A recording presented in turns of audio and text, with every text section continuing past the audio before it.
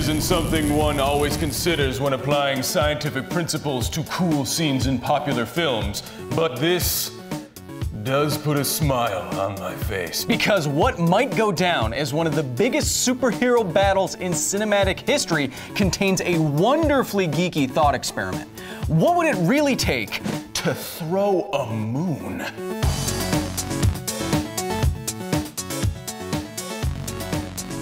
Marvel's Infinity War is poised to be the epic culmination of a decade of superhero films, and finally it seems a worthy villain has risen to that challenge.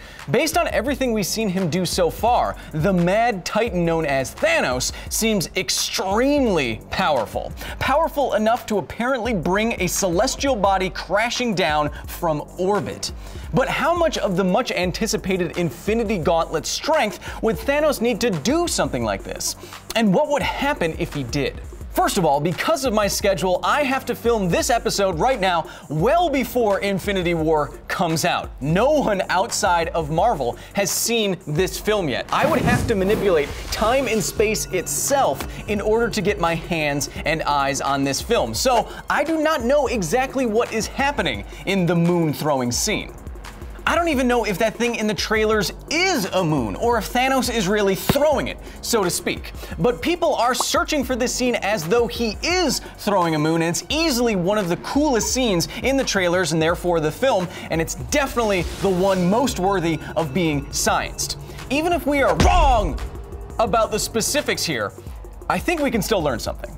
Now, though we can assume in this scene Thanos is throwing a moon at his home planet of Titan, which could be our solar system's Titan like it is in the Marvel comic books, or just a made-up planet somewhere in the galaxy, it doesn't really matter, we do not know how much mass that moon has or how far away it is orbiting. We also don't know how the moon got there. Is it a naturally orbiting moon, or did Thanos teleport it there? Whatever. For the sake of decent estimations, why don't we give this moon the same values that our moon has? It is 70 billion trillion kilograms and 384,000 kilometers away. Because the moon is massive and very far away, it's gonna take cosmic level strength in order to bring it from orbit to the battlefield in a relatively short amount of time. In the trailer, it looks like the time between Thanos beginning his pull and debris showing up is around 10 seconds or less. Again, using our moon as an example and modeling this all very simply as a pulling force on the surface of the moon, Thanos in the Infinity Gauntlet would have to give that moon an acceleration of over 780,000 G just to get it from orbit to the Avengers' faces in this amount of time. Multiply this acceleration value by the mass of the moon and you get the pulling force the Infinity Gauntlet would have to apply. And that is 500,000 septillion newtons. This is a billion times harder than the sun pulls on the Earth. But if the Infinity Gauntlet and Thanos actually applied this kind of force to the surface area of the moon, it would overcome the moon's material strength and instantly destroy it.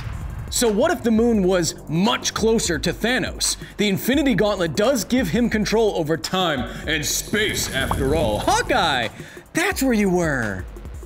I don't need you. In a still of our moon throwing scene, we see something very interesting. It looks like the moon is already breaking apart and heating up and cracking during or before Thanos' throw. And if the moon was in fact closer to Thanos, this would be happening.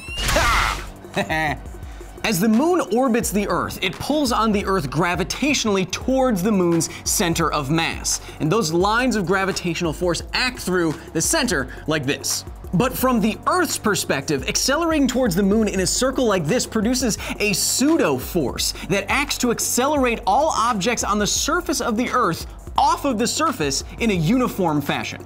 Pick a bunch of different points on the surface of the Earth and add all of these forces together, and what you get are resultant forces that act to push material towards the center of the Earth and up and out at the edges here as we have drawn them. This is what causes the tides.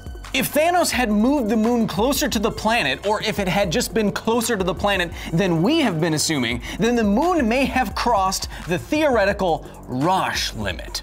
The Roche limit is the distance at which an orbiting body starts to experience tidal forces like we just went through that are larger than the gravitational forces holding that body together.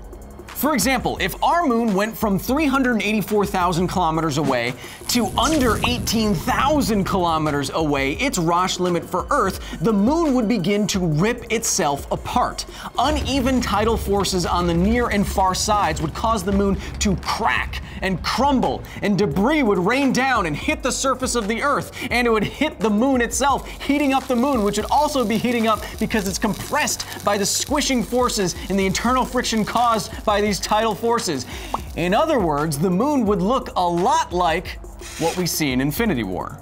If the moon that Thanos wanted to throw was already closer to him, then it would take less force and less acceleration to get it down from orbit to the surface of a planet. And it might even look like we see it look in the film, because inside of the Roche limit, the tidal forces would crack it and compress it and heat it up. That all works.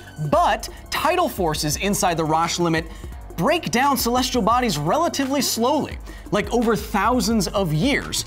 And moons, at least our moon, like we are using as an analog in this example, are made of relatively fragile materials. Our moon has the compressive strength, on average, of concrete. If you do the math, and you figure out the acceleration and the forces that something like our moon can take without immediately and instantaneously shattering itself, so Thanos could actually throw it, then the moon would have to be a lot closer than 18,000 kilometers. In fact, it would have to be just 1/5 of a meter away from the surface of the planet if Thanos wanted to throw it from orbit to the planet's surface in a gauntlet full of seconds. This is less than half a foot. Pull a moon hard enough to get it from orbit to the ground in seconds and it will disintegrate. But pull it just hard enough so that it doesn't disintegrate and it won't be going fast enough to smash a Vengy face in those seconds. So we need some kind of middle ground. Some balance, if you will. This could be where the true power of the Infinity Gauntlet comes in. Through the absolute manipulation of time and space. The Infinity Gauntlet could pull on a moon, not like gravity would, and not like pulling on the moon with a giant cosmic string would. Either of these uneven application of forces would rip the moon apart. Instead, what the Infinity Gauntlet could do is somehow apply a nearly uniform force to every single particle in the moon. Then all those particles would accelerate in exactly the same way. They wouldn't bump into each other, and therefore they wouldn't cause any internal stress, friction, or cracking. And then Thanos could throw it at almost any acceleration. Prepare to die. I'm probably right. If something like this is possible and the Infinity Gauntlet can ignore fundamental physics like Newton's third law, which would fling Thanos right up into space and he'd destroy himself, then we can finally go back to our original example. Flinging a moon from the distance our moon is at with the mass that our moon has would require a final velocity, if it needs to get to the surface of the planet in maybe 10 seconds, that is best expressed as a percentage of the speed of light, up to 1/4 of light speed, depending on your assumptions. Plug this velocity range into the equation for kinetic energy, and you find that Thanos' grand attack would come screaming in from the heavens with between 1 trillion septillion and 100 trillion septillion joules of energy. No! An impactor carrying this much kinetic energy has more energy bound up in its motion than our sun puts out in an entire year. If you could see it from the surface of the planet that the Avengers are on, right before impact, if the Infinity Gauntlet is providing nearly uniform acceleration, then you would see fiery debris preceding a cracked and heated moon, just like we see in the film. And then a moment later, you would see nothing. This is enough energy to completely obliterate an Earth-sized planet 1,000 times over. It's enough energy to take every single particle of this planet and separate it out to mathematical infinity? Fitting. So, how does Thanos throw a moon? Well, if that moon is anything like our moon, then the Infinity Gauntlet would have to almost nearly or uniformly accelerate every single particle of that moon equally, or else the moon would instantaneously turn itself to dust. But if Thanos could do something like this, then because of the timing and the distances involved, that moon would indeed be a colossal threat, with more kinetic energy behind it than is required to destroy an Earth-sized planet 1,000 times over. Even if that moon is a lot closer to Thanos than we assumed, like at the height of the International Space Station, then over the same period of time, it would still have enough energy to obliterate a planet, like the Death Star.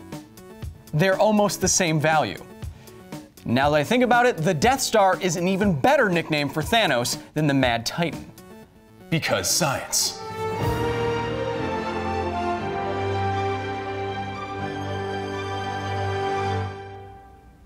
There is a very good chance that I am wrong about almost everything that we assumed in this episode. I was just going off of the trailer and I did my best. But at least we learned something, didn't we? We learned that if you throw something that is huge at a good percentage of the speed of light, it will cause what scientists call a lot of damage.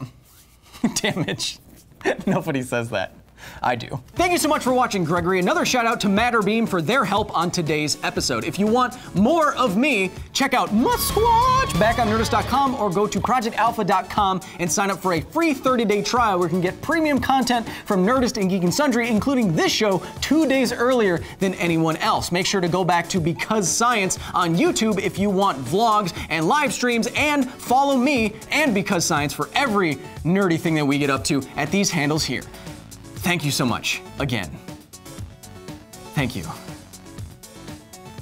This was hard. This is a hard one.